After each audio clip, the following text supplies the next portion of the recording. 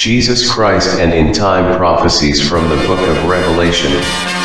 A series of study from the Holy Scriptures based on the Book of Revelation by Mark Finley. Join us as we follow the vital topics that will be presented on this study, understanding God's messages and warnings on this last days of Earth's history.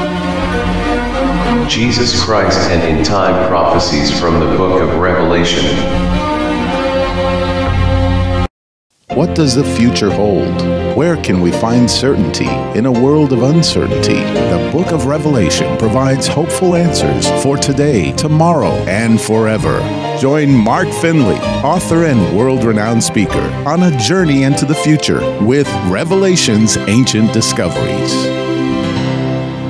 Welcome again to Revelation's Ancient Discoveries. I'm glad you've joined us.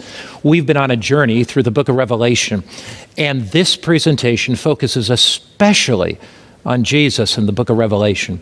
When many people think of Revelation, they think of cryptic symbols. They think of strange beasts. They think of prophetic images. But yet Jesus is the center of the book of Revelation. Now, of course, in this series, we will discuss these various prophetic symbols in their meaning. They're vitally important. But if you understand the prophetic symbols and you leave out Jesus, you've missed the heart of the book. So let's pray together as we go into this presentation. Father in heaven, as we open the Word of God again, as we look at the book of Revelation, come, be with us. May this be more than an exercise to satisfy our curiosity, but may it be a powerful, life-changing presentation for each of us. In Christ's name, amen. Our topic for this presentation is Revelation's Peacemaker. You know, the world we live in is a world that is filled with incredible stress. People seem to be rushed, hurried, stressed out much of the time. And as the result of that, scores of people are experiencing health problems. Stress is one of the major causes of coronary heart disease. How much stress is too much? The researchers at a large Eastern university wanted to find the answer to that question. And so they took a lamb and they put that lamb in a pen. And in the lamb's feeding pen, they put 10 stations.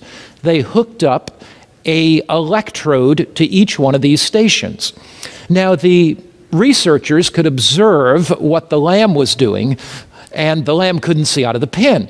So the lamb would go over to one feeding station, and the researchers would press a button, shock the lamb. They wanted to find out how much stress this lamb could take. Now, what do you think happened when the lamb was shocked? Of course, the lamb jumped and ran. The researchers were surprised. The lamb never went back to the feeding station where it was shocked. The researchers kept shocking that poor little lamb at every feeding station.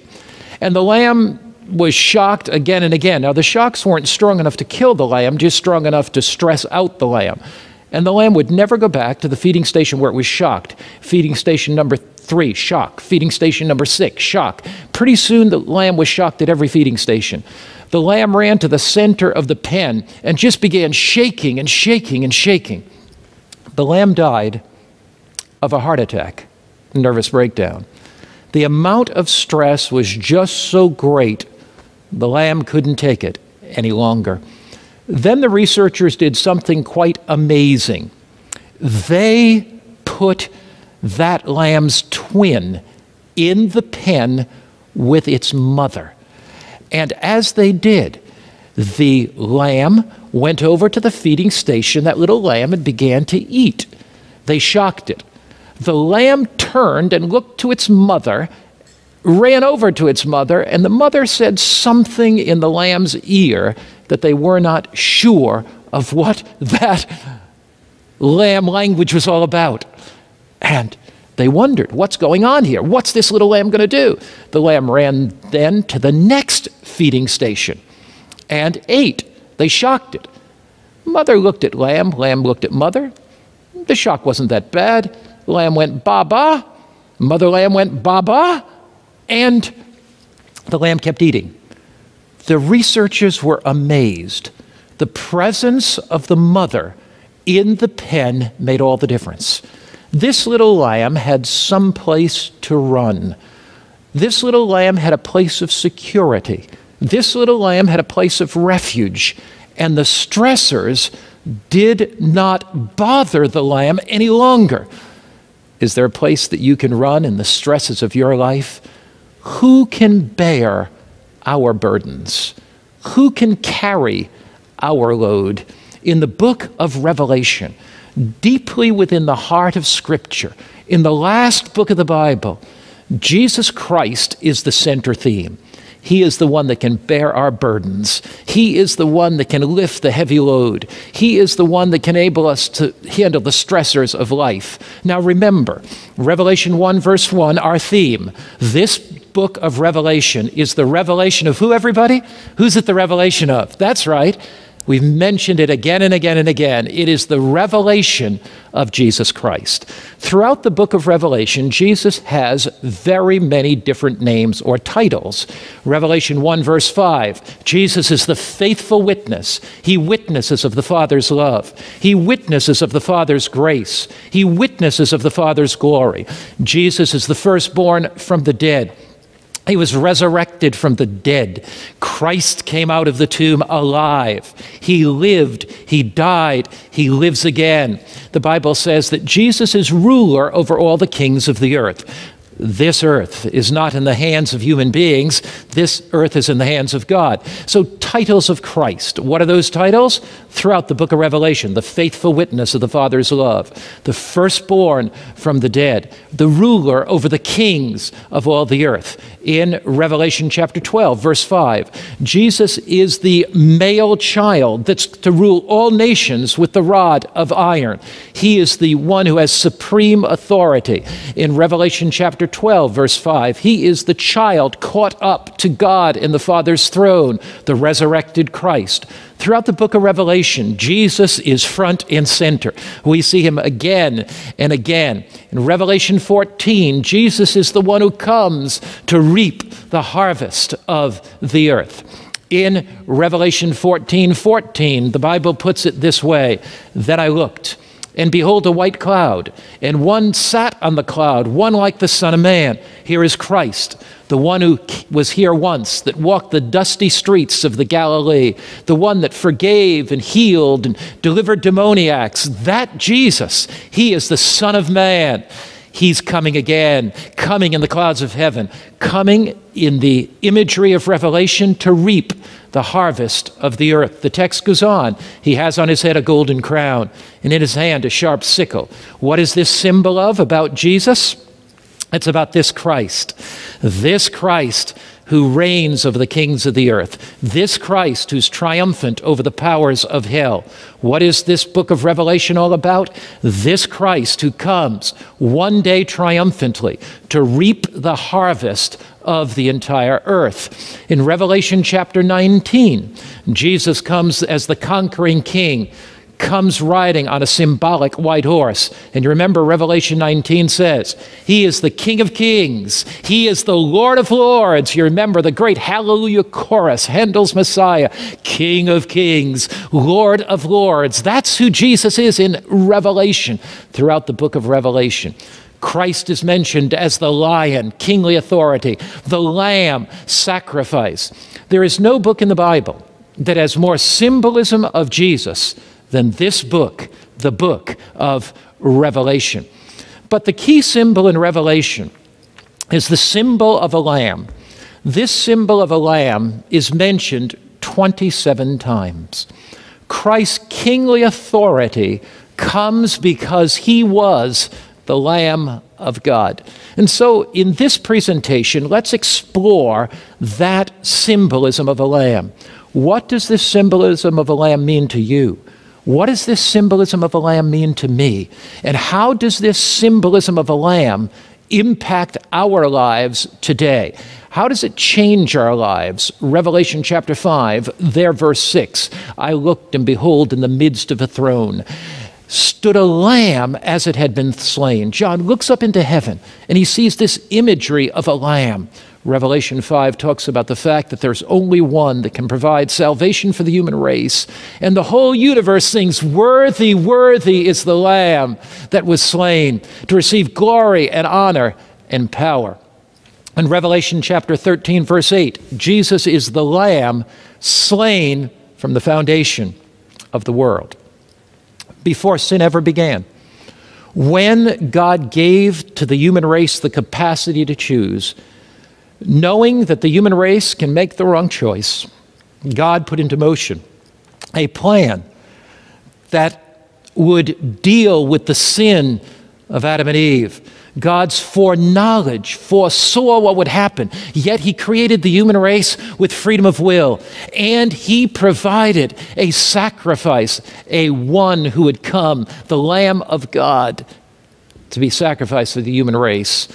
Revelation chapter 12 talks about a dragon-like beast that would attack the Lamb and make war with the followers of the Lamb. But again, the Lamb, Jesus Christ, is triumphant. Again, the Lamb, Jesus Christ, is conqueror. Again, the Lamb, Jesus Christ, defeats and crushes all evil. The Bible says in Revelation chapter 12 and verse 11, "And they overcame him by the blood of the Lamb and by the word of their testimony." What was it about the blood of the Lamb that enabled these followers of Christ in the early centuries to be able to be conquerors and triumphant? How do we understand this expression, the blood of the Lamb? It's kind of foreign to modern 21st century ears. What does it mean? We're going to explore that and why this symbolism of a lamb is so significant. Throughout the book of Revelation, one thing that kind of startles you is a lamb and a dragon fight. If a lamb and dragon fight, who do you think is going to win? Obviously, the dragon. Not so. Book of Revelation turns that on its head. Revelation, the 17th chapter, the 14th verse says, "These will make war with the Lamb." It's talking about a great confederacy at end time. "And the Lamb will overcome them." The Lamb overcomes all the powers of evil at the end. There's something about the blood of the Lamb. Something about the blood of the Lamb that enables God's plan to triumph over the principalities and powers of hell in the universe. Why? For he is Lord of lords and King of kings, and those that are with him are called and chosen and faithful. So the Lamb triumphs over the dragon, and the Lamb becomes King of kings and Lord of lords. Now, how can we understand in 20th century terms what this blood of the Lamb means? We're going to go back throughout the Old Testament and try to discover the significance of that. Be prepared for some surprises, because tonight God's going to speak to you. In this presentation, God's going to touch your heart. In this presentation, you're going to discover why this imagery of the blood of the Lamb is so significant. You will find forgiveness. You'll find freedom from guilt. You'll find a new power in your life. And you will find that the greatest power in the universe is love. And this whole imagery of the blood of the Lamb speaks of love. The love of a God that would not let you go. The love of a God that will follow you wherever you go. The love of God that will touch your life and change your life and transform your life. Satan has tried to dominate the universe in the great controversy between good and evil by lies, deception, and force. Jesus dominates by one thing, and he dominates by love. That's the significance of this symbolism. Now you remember, God creates Adam and Eve. He creates them perfect. He creates them with no flaw. He creates them in his own image, the Bible says. And he creates Adam and Eve with the power of choice, with the capacity to choose between good and evil. Eve goes to the tree. Satan says to her, "Has God really said that you can't eat of this tree? When you eat of it, you'll become as gods, knowing good and evil." The controversy wages on earth. That controversy that we studied about in Revelation that waged in heaven wages on earth. Eve and her husband Adam are caught in a titanic struggle. They're caught with a choice. God said, "You shall not eat," disobeying God. They partake of that fruit of the tree of good and evil. And immediately evil and wickedness and sin come into their bodies. They're separated from God. Does God push this planet out into space and simply annihilate it and let selfishness reign and let the entire human race be destroyed? Does God simply swat and destroy evil like swatting a mosquito? Does God simply destroy Adam and Eve and say, okay, you've sinned, the wages of sin is death, I'm going to start all over again? God does not do that at all. God develops a plan that would deal with the sin problem, because sin develops a major problem. And this is what the text says. The wages of sin, can you say it with me? You may know the text. Romans chapter 6, verse 23. The wages of sin is what? Death. Why is sin's wage death? Because sin separates us from God. God is the source of life.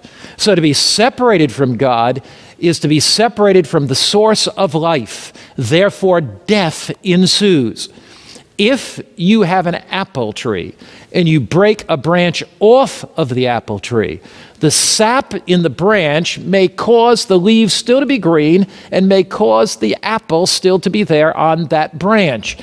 But you come back a day later, 2 days later, 5 days later, pretty soon you see that branch separated from the tree dying and decaying. Exact same thing with sin. Sin separates us from the source of life. Sin separates us from God, and death ensues in our bodies. Now, how do you deal with the problem of death? That's where the Lamb comes in.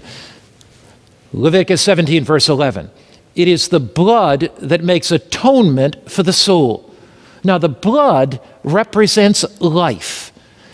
When the life of Jesus is poured out on the cross, his life atones for Adam's sin.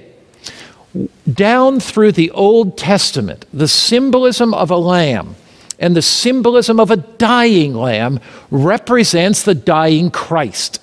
Blood represents life. The blood of the lamb shed throughout the Old Testament represents the life of the sinner that must die, not simply a physical death, but an eternal death because of sin, unless there is a substitute. So throughout the Old Testament, men and women who sinned brought lambs. Why? Leviticus 17, verse 11, the life of the flesh is where? In the blood. The dying lamb represents the dying of Christ. Throughout the Old Testament, God instructed his people to bring animal sacrifices. Now you say, that's terrible. That's terrible that all these sacrifices, all this blood had to be shed. It's terrible because the lamb didn't do anything. It is terrible. Sin brings its consequences. Sin brings death. But there's something more terrible than the death of a lamb, and that's the death of Jesus Christ, the divine Son of God. Sin has its wages, and those wages are death. And all of heaven was willing to pay that wage for the human race. So let's go to the Old Testament sanctuary and see if we can learn some lessons that apply to our lives about this dying lamb. Here's a man that gets in a big argument with his neighbor. And the argument is over a land dispute. And so the man begins yelling and screaming at his neighbor. And as this man is yelling, as he's screaming at his neighbor, he slaps his neighbor across the face. That night, as this man goes back to his tent in ancient Israel, he begins to think of what he's done. He begins to think of his sin. He kneels down before God and he says, God, I've sinned. My anger got the best of me. I slapped my neighbor. Not only must he go to his neighbor and ask for forgiveness, but he has to bring a lamb.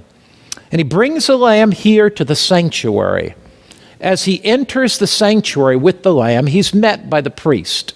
He comes to that sanctuary with his lamb, and he places his hands over the head of the lamb. Not simply over the head of the lamb, but on the head of the lamb. The full weight of that man's body is on the head of that lamb. And then this man must take the knife, and he must come to that lamb as he's placing his hands on the head of the lamb. As that lamb is against his knee, that man must take the knife, and he must slit the throat of the lamb. as he confesses his sin over the head of the lamb. The guilt of the sin is transferred from the man to the lamb. You say the lamb didn't do anything. The lamb didn't sin. In fact, the Bible says you bring a lamb without spot or blemish. Now, there were multiple offerings in the sanctuary. They could bring a bullock, they could bring a lamb, depending on the sin and depending on the nature of the individual. You know, actually, very poor people at times brought grain offerings. There was a perpetual sacrifice of blood offered for them at the sanctuary. But the provisions of the sanctuary for all humanity, whoever you are, you can come. Whoever you are, you can find grace.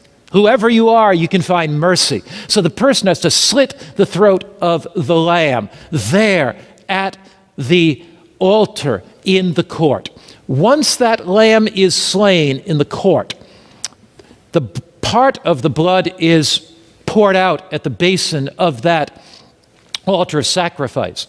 But the priest took the blood into the sanctuary and sprinkled it before the veil behind which was the Ark of the Covenant or the law of God. Now notice how Leviticus puts it, Leviticus chapter 5, and you're looking there at verse 5 and 6.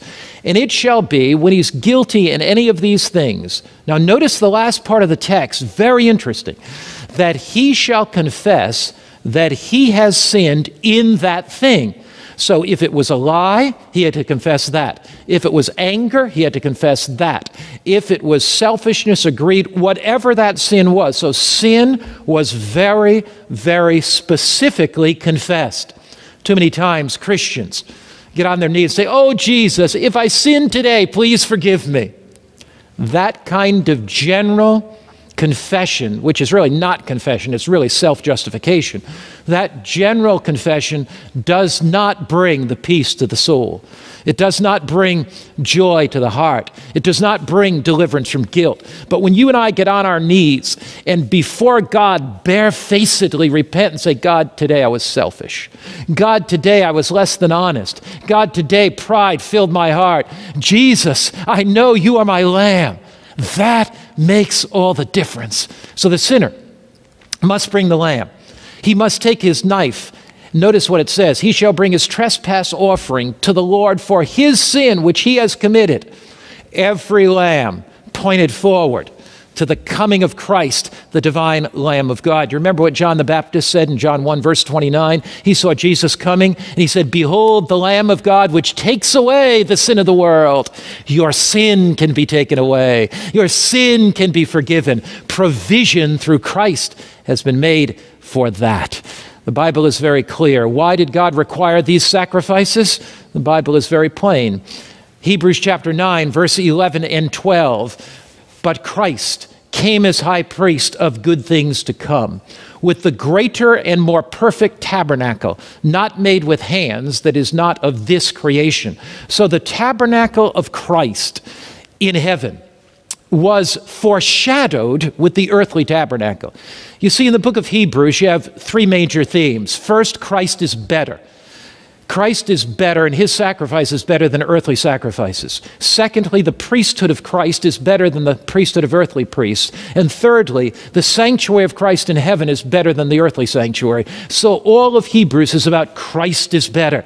But we see in the Old Testament clearly the outline of this plan of salvation that would be manifest in Christ when he came centuries later. So this text says, and it goes on to say, not with the blood of goats and calves, but with his own blood he entered the most holy place once for all, having obtained eternal redemption for us. Jesus, once for all, after his sacrifice on the cross, ascended to heaven. And he says, as we come seeking forgiveness, as we come seeking grace, as we come seeking freedom from guilt, Jesus says, this man, this woman is one of mine. He writes pardon after our name. Why? Because his blood was shed. It is not the blood of lambs, the blood of bulls and goats that provides forgiveness for sin. That simply foreshadowed.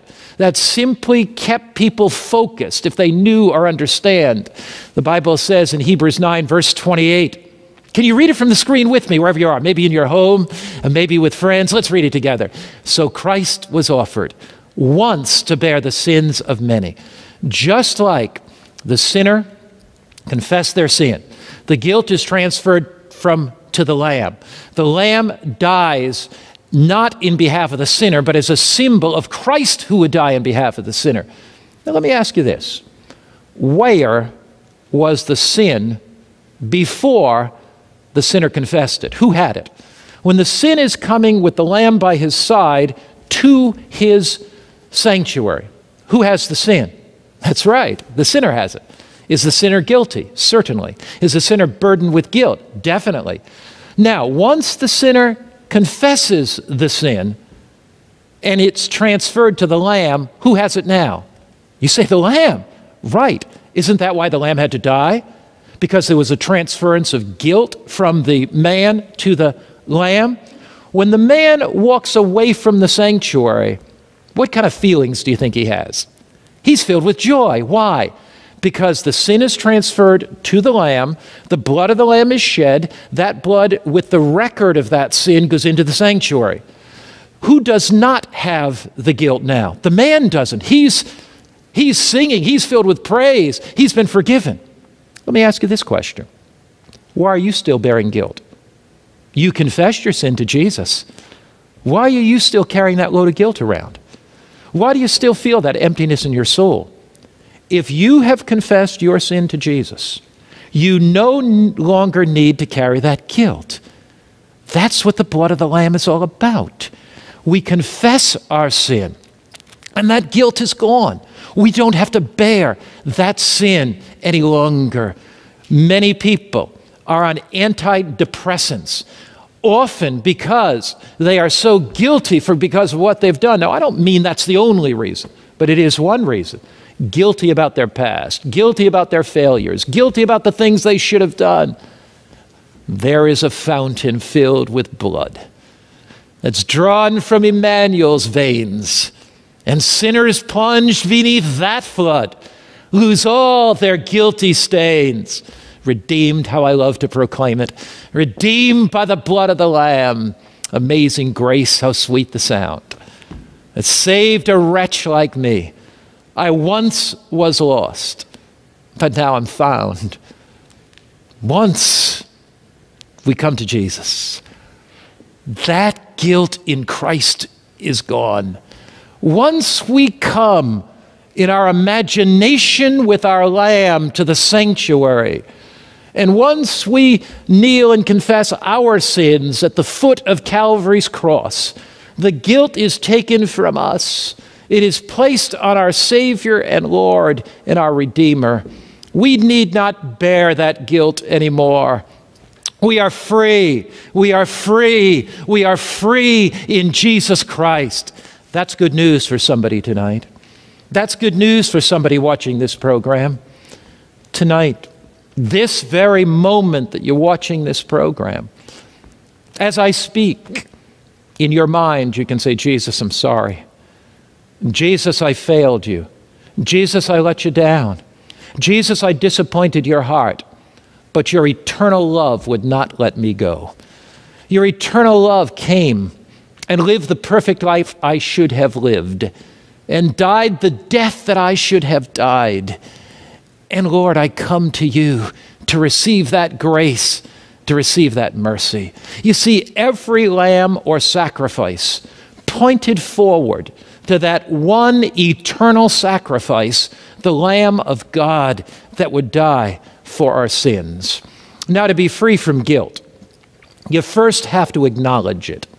You know, there are many people that even when they're trying to have reconciliation with another person, they'll say something like this, you know, if I did anything to hurt you, please forgive me. Once you start with if, it's not a confession at all. Well, if I've offended you, O God, if, God, I sinned today, please forgive me. Drop your ifs. Get rid of the ifs. Simply come to God and acknowledge your guilt. But somebody says, that make me feel uncomfortable. Bless your heart. Whether you feel uncomfortable or not is not the issue. You're going to feel more uncomfortable if you don't confess. You're going to feel more guilty if you don't confess. In barefaced repentance, come to God. Because you're never going to be free from that guilt. You're never going to be free from those condemning voices in your brain unless you acknowledge that you failed, unless you really clearly acknowledge that you guilt. And once you acknowledge that, then you can receive the gift of God and eternal life in Christ. Because look, Romans chapter 6, verse 23, remember we read the first part of it earlier? It says, the wages of sin is death, but the gift of God is eternal life through Jesus Christ our Lord. You can never receive the gift unless you acknowledge the sin. I was speaking in the Philippines, way up outside of Legazpi City. It was up in like a jungle area. It was on an old dirt road, and we put up a wooden table and set up a lantern, called the villagers, and they were sitting on the road, and I was talking about Jesus, talking about the gift of salvation. And I really wanted them to understand the gift of salvation. And it seemed everything I was saying, they have this blank look on their faces. And I had something in my pocket. I don't remember now whether it was a comb or a pen. Let's say it was a pen, a real nice pen. And I said, I need to offer this to them as a gift. Maybe they'll understand the gift of salvation. Took the pen out of my pocket, a lot of little kids sitting there. I said, here's something for you. You want it? Now, they saw this big, tall American coming and these little, tiny Filipino children. One boy got up, and I came to him. I said, do you want this? He was so shy, he jumped up and ran back into the jungle. Went to another boy. Hey, do you want this pen? Jumped up and ran into the jungle. Went up to another boy. You want this pen? He grabbed it out of my hand and ran. And pretty soon the elders of the village said, come back, come back, come back. So all the kids came back. They gathered around me, and I said, now to the first boy, do you have the pen? No, I don't have it, sir. I said to the next one, do you have the pen? No, I don't have it, sir. Said to the next one, do you have the pen? He kind of sheepishly pulls it out of his pocket. I have the pen. I said to the other two, why does he have it and you don't? They said, well, because he took it. I said, you can have it. He can have that? It's a gift? He can have it. Why don't you have it, boy? I didn't take it. You can have the gift of salvation. Reach out and take it. Reach out and say, Jesus, I acknowledge my guilt. Jesus' salvation is a gift. It's not something I can earn. Well, Pastor Mark, I'm going to become a Christian, and I'm going to go to church, and I'm going to pray, and I'm going to be faithful in my offerings, and then can I have the gift of salvation? The Bible says no, you can have it right now. We do not do good works in order to be saved. We do good works because we are saved. We've come to Christ, and we've seen His love and His grace, and it has changed our lives. If we come to Jesus and confess our sin, the burden of guilt is rolled away. The burden of guilt is gone.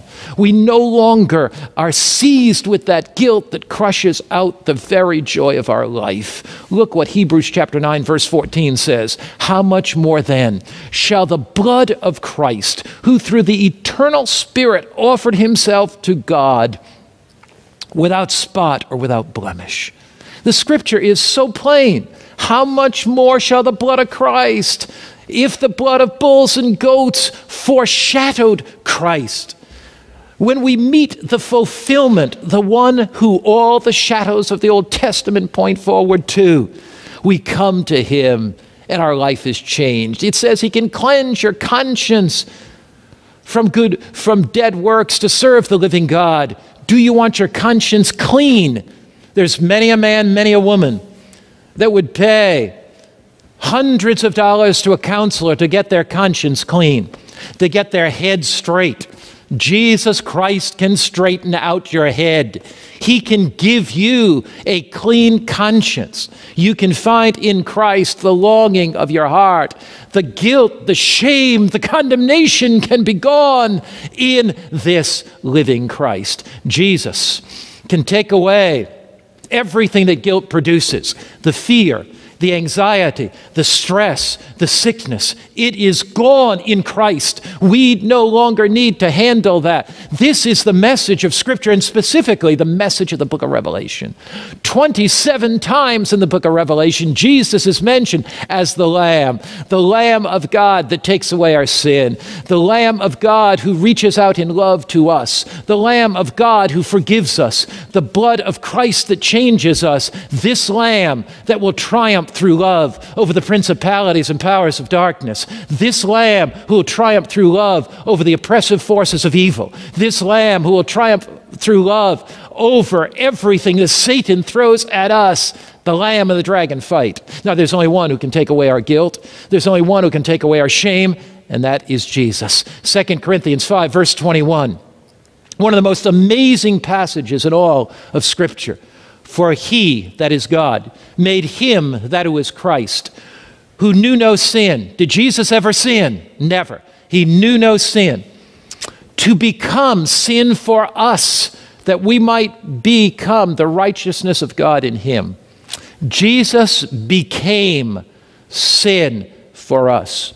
All of the guilt, all of the shame, all of the condemnation, all of the horrible nature of sin was placed upon Christ on the cross. Now remember, the wages of sin is what, everybody? The wages of sin is death. Is that physical death or eternal death? See, if the wages of sin is only physical death, then you can live beyond eternally. So the wages of sin must not only be physical death, the consequence of sin is physical death. But the ultimate wage of sin, or the wages of sin, that's eternal death. That means you go into the grave and never, ever come out. So when Christ hung on the cross, he bore the condemnation of sin. And that's why when he cried out, my God, why hast thou forsaken me? That the whole sin problem was weighing on his back in the great controversy between good and evil. And although Jesus said, destroy this body, in 3 days I'll raise it up again, when he hung on the cross, he, according to Hebrews chapter 2, verse 8, would taste death for every man. He could not see himself coming through the portals of the tomb. That's why at the end of his life, he made that statement of faith, Father, into thy hands I commend my spirit. He had to trust God completely for the resurrection. But all around him was sin and shame and death. And when Jesus hangs on that cross bearing the sins of humanity, watch this point, don't miss this point. Jesus himself was willing, because of love, to go into the grave and never, ever, ever come out, if that was necessary, to pay the wages of sin for you and me. It was like Jesus was saying this, I am willing to go into the grave and be there forever and ever and ever, be separated from my Father forever, if that's what it takes to save the human race. There is nothing like this in any other religion in the world. There's nothing like this in Hinduism. There's nothing like this in Islam. There's nothing like this in Shintoism. There's nothing like this in Confucianism. There is nothing like this in any religion of the world except Christianity. See, all religions say that human beings have failed and they need to get back to God. And so most of them say you do that by good works, you do that by performing works of charity, you do that by being kind. But Christianity says that Christ came and he lived the perfect life we should have lived. He died the death on the cross, paying the ransom price for our sin. He died that death bearing all the guilt and shame of our sin. He was willing to go into the grave, be separated from the Father forever and ever, if that's what it took to save you and to save me. The glory of the cross is the glory of a love that would never, ever, ever let us go. That's why Jesus cried out in Matthew 27, verse 46, my God, why have you forsaken me? See, he could not see the Father's face. He did not recognize the Father's love. It was not that he had the feeling that his Father was there embracing him. Sin was so evil. Sin was so wicked. Sin was so horrible. It was like Jesus' heart was ripped apart from the Father. Why did he stay there? It wasn't the physical pain and the nails through his hands. That was excruciatingly agonizing. It wasn't the crown of thorns upon his head. It wasn't the horror of the physical crucifixion. It wasn't the emotional sense of being betrayed. It was this sense that his heart was ripped out from the Father. Therefore, he hung in love for you and me. And all I can do is fall at his feet and worship him. All I can do is praise the Lamb that was slain from the foundation of the world, because Jesus on that cross bore the corporate, consolidated, focused guilt of all humanity, of every sin that was ever committed. He bore that shame. He bore the pain, the suffering, the death of that sin that all humanity should have borne in their own bodies through eternal death. Jesus bore that agony. And that's why Scripture says in Ephesians 2, verse 8 and 9, "For by grace are you saved through faith. It is the gift of God, not of yourselves, not of works, lest any man should boast." We are saved by grace through faith. You can reach out and say, "Jesus, thank you so much." Wouldn't it be a shame to turn our backs on that grace? Wouldn't it be a shame to walk away from that love? Wouldn't it be a shame to crucify him again and bring pain to his heart by denying what he has done for us on the cross of Calvary? We can come and say, "Lord, give me the gift of salvation. I come with an open heart. I come to the cross. I come believing that Jesus is my Lamb." That's the message of Revelation, the message that you can come. The Bible says in 1 Peter 1, verse 18 and 19, "You were not redeemed with corruptible things like silver and gold, but with the precious blood of Christ. The life of the flesh is in the blood, and the shedding of his blood speaks to us of love." A love that is so strong that he would go for you into that grave. A love that reaches out to you this very moment. But somebody says, "Pastor Mark, make it plain, make it simple." I want to know tonight. I want to know that I have eternal life through Jesus Christ. I want to know that my sins are forgiven.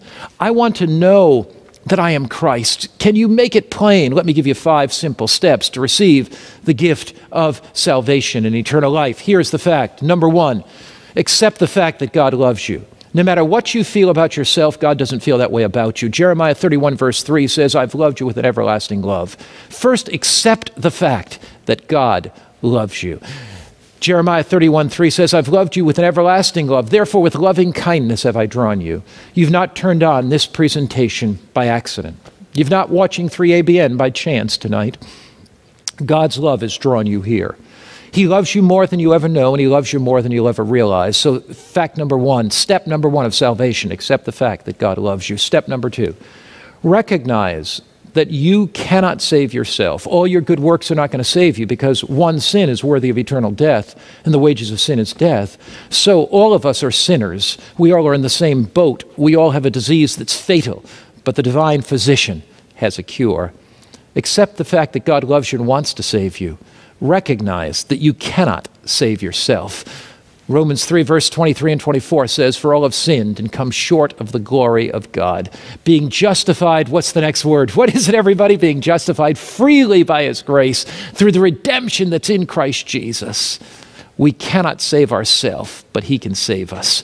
Number 3, believe that Jesus can and will save you. Now, don't only believe Jesus can save you. I've met a lot of people giving lectures all over the world, and they say, "Oh, I believe Jesus can save me." Do you believe he will save you? There's a difference. Grasp by faith that there's nothing more important to Christ than your salvation. Grasp by faith that Jesus is heaven's best gift given by the Father to save you. Accept by faith that God will send every angel in heaven to beat back the powers of hell in your life if you'll let him. Accept by faith that God will fill your life with his Holy Spirit, revealed to you through his word, his love.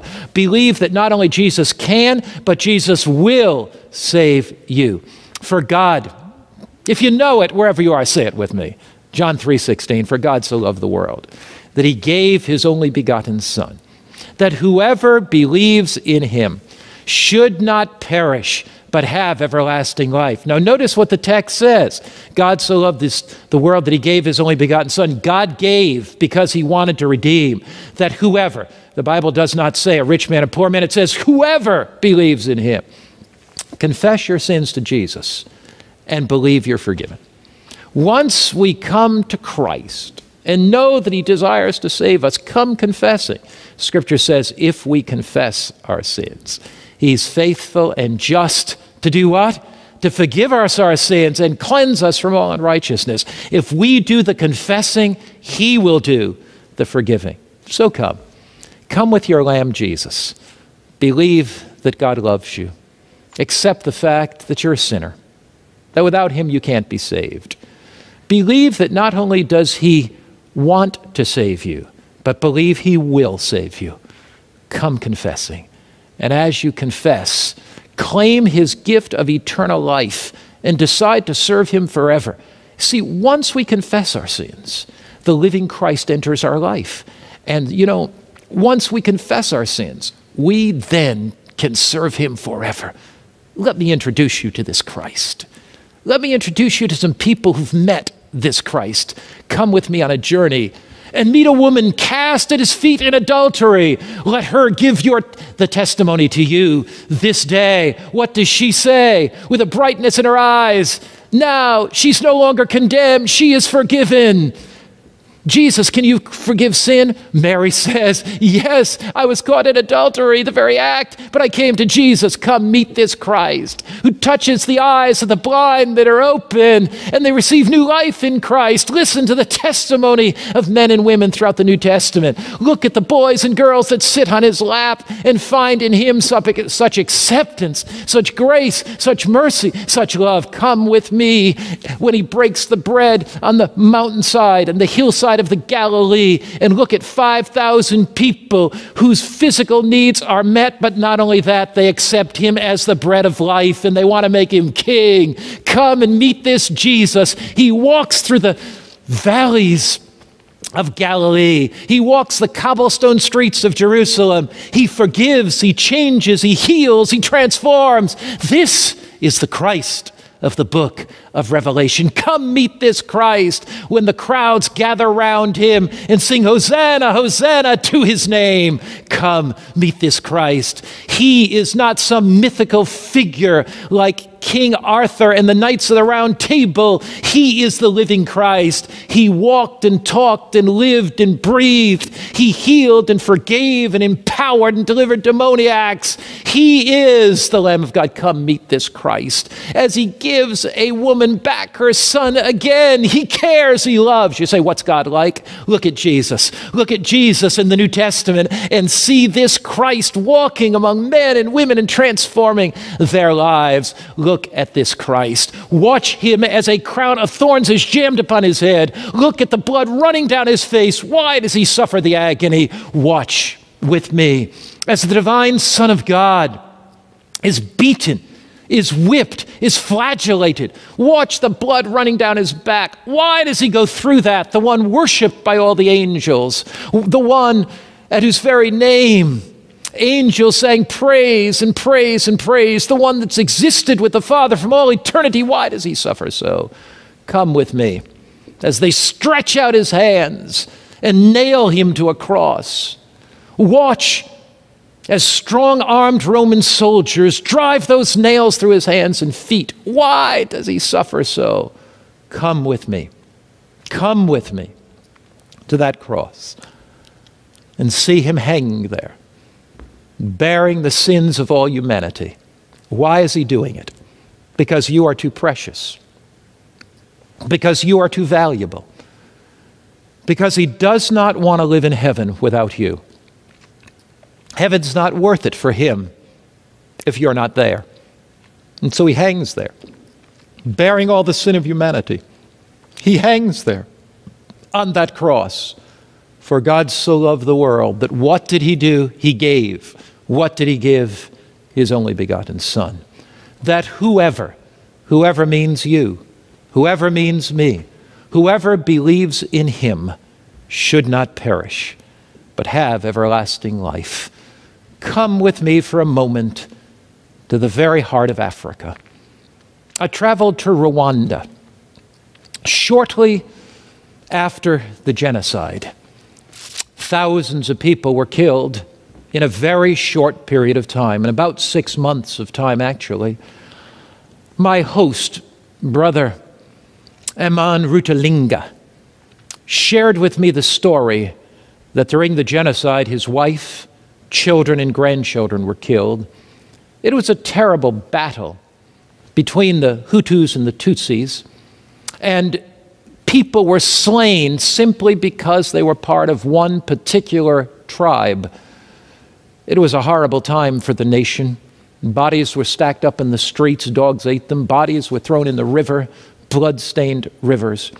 As I talked to Brother Rutalinga, he said to me, I want you to meet a woman, and when you meet that woman, it'll change your life.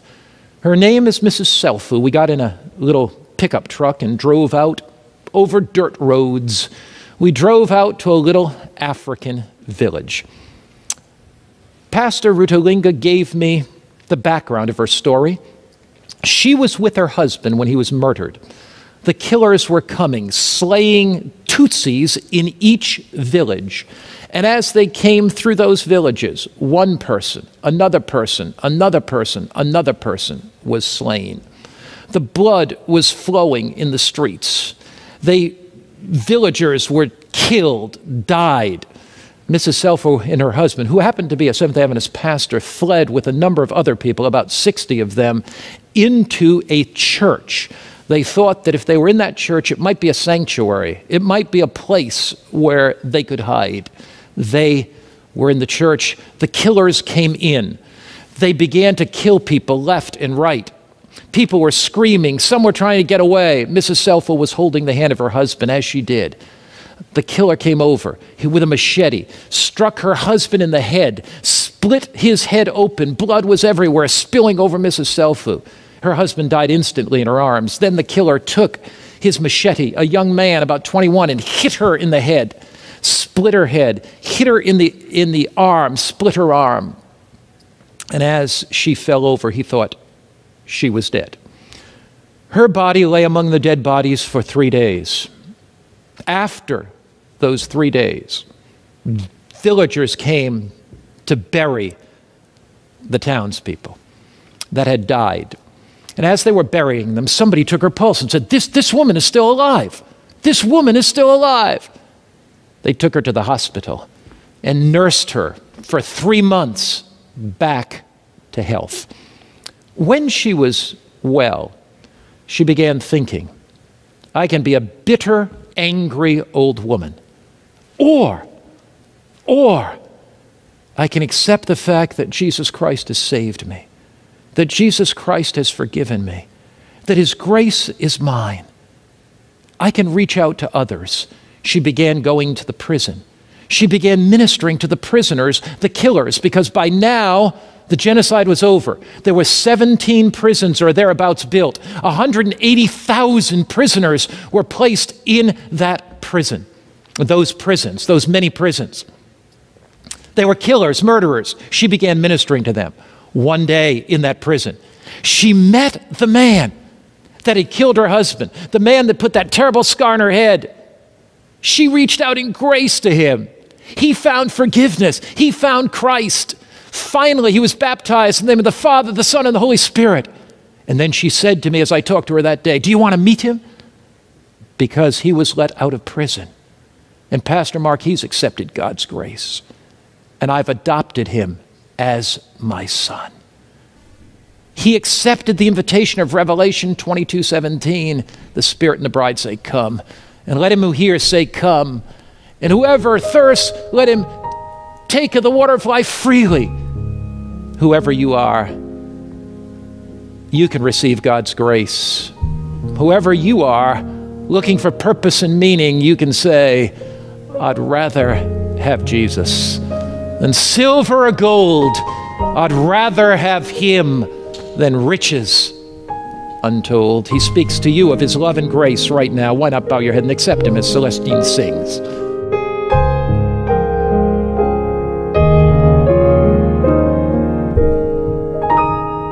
I'd rather have Jesus than silver or gold. I'd rather be His than have riches untold. I'd rather have Jesus than houses or lands. I'd rather be led by His nail-pierced hand than to be the king of a vast domain and be held in sin's dread sway. I'd rather have Jesus than anything this world affords today.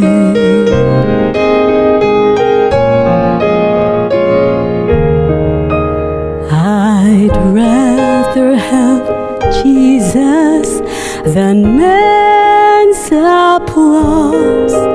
I'd rather be faithful to His dear cause. I'd rather have Jesus than worldwide fame. I'd rather be true to His holy name than to be the king of a vast domain and be held in sin's dread sway. I'd rather have Jesus than anything this world affords today.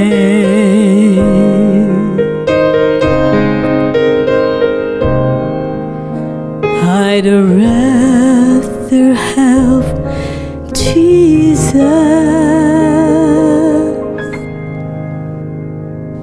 Is that your desire? An African woman reached out to a young man that killed her own husband. She reached out in love and in grace and in forgiveness and mercy. And she adopted that young man as her son. Jesus reaches out to you right now. Whatever you have done, His love embraces you. You can come forgiving, asking Him for forgiveness. You can come asking Him for grace. You can come asking Him for mercy. You can come and be a new man or a new woman right now as we pray. Father in heaven, we come opening our hearts to the love of Christ. We come accepting His grace, His mercy, His forgiveness, His power. In the name of Jesus, amen. Thank you for joining us for Revelation's Ancient Discoveries.